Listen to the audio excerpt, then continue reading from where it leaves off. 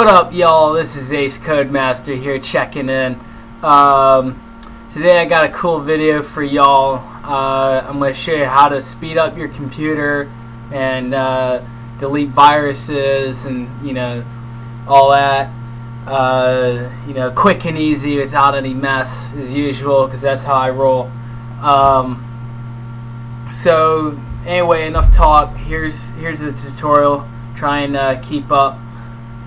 So what you're going to want to do is go on here to the computer. You're going to want to open that up. You're going to want to go to this C drive. It's pretty cool. And now go to this Windows folder here.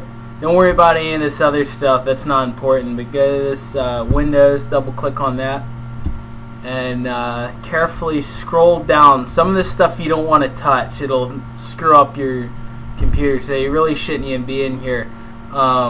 It might give you a prompt, admin, like login, do you want to go to this folder, because you can ruin your computer for good by going here.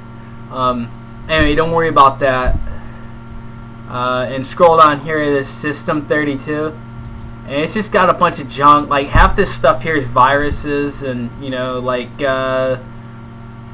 what is this? What is this? Network list. See, that keeps all your information, and that's probably a virus. It sends it out to See, like you get this. You don't want to go in there. You don't got permission. You don't want to do that. That might actually be important.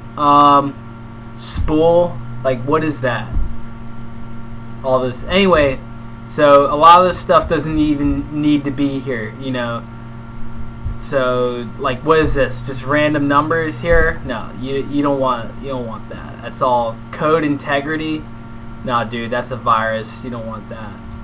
So, anyway, what you're gonna want to do is just right-click on that and hit delete.